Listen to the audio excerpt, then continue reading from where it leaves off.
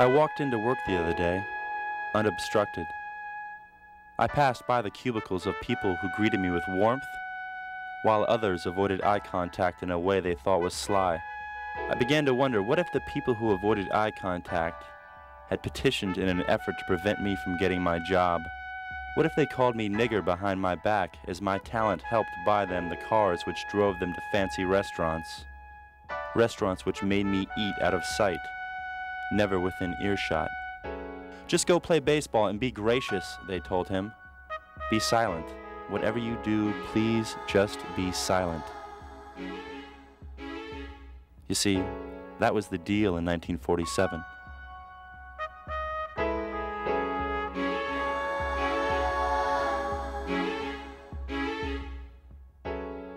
Once denied access to manicured fields and basic levels of dignity, now they put him on a pedestal in the afternoon and hid him from access after dark.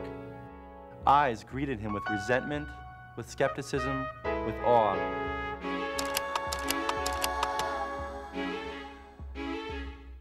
Hypocrisy embedded in the uniform that covered his body. Still, he played. He would not be a cool Papa Bell or a Josh Gibson. He would be... You ever heard of Martin Diego? He played baseball once upon a time. Diego was serviceable and irrelevant every time he entered and exited a Negro League ball field. You ever heard of a guy named Rube Foster? Rube didn't have a branch Rickey, but he played for, managed, and ran his own teams. Was Rube Foster the black Christy Mathewson? No, he was the black Rube Foster.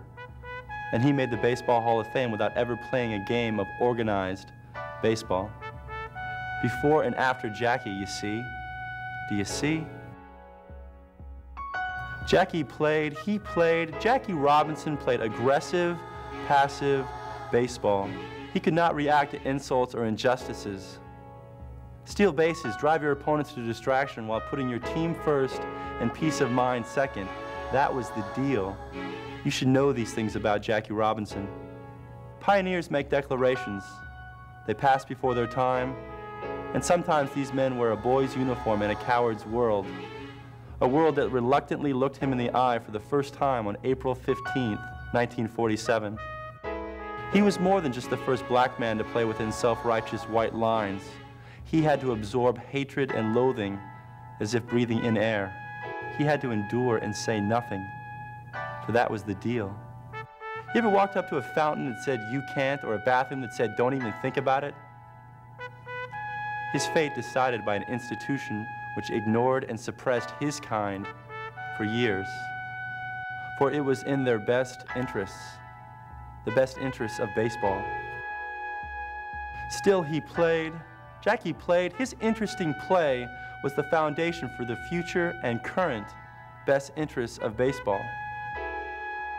Suddenly, Hank Aaron was interesting. Willie Mays, McCovey, and Starger were of interest as well. Bob Gibson, Rod Carew, Reggie Jackson, they were all interesting. Do you think Junior Griffey plays an interesting game of baseball? 50 years ago yesterday, he wouldn't even garner the interest of the baseball encyclopedia. Are you getting the point? Jackie Robinson was beyond interesting. He was mesmerizing, captivating. He was trailblazing. 10 years he played in a league that was organized, therefore recognized. 50 years ago today, they let him play for the first time.